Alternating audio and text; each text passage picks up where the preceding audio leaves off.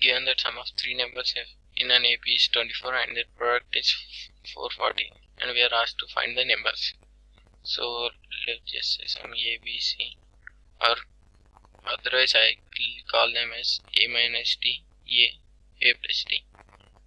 Why did I choose this number? Because if I add them, I will get this is equal to 3A, which sum of three numbers is given as 24, so this is equal to 24. From this I can directly get A is equal to 8. If I had taken any other way like A plus D and A plus 2D, then I will get A plus D is equal to 8.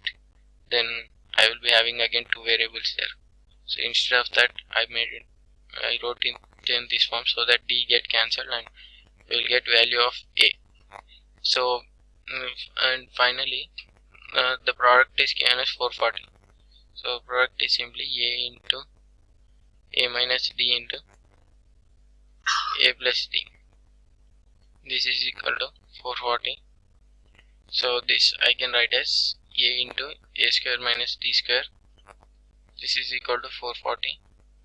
From this I get this is we know is equal to 8, and here also A is equal to 8 square, that is 64. 64 minus D square into 8 is equal to 440. So if I cancel it, it becomes 55.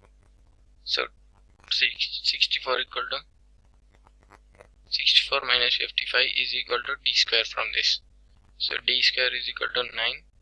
That implies D is equal to 3. I mean plus or minus 3.